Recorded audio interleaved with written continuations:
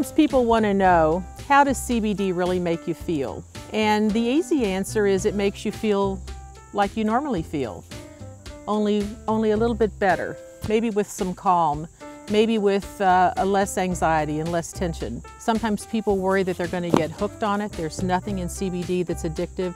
There's nothing in it that makes you want to keep on taking it, whether you're taking it as a liquid, as an oil, whether you're taking it as a capsule, whether you're rubbing it on your skin.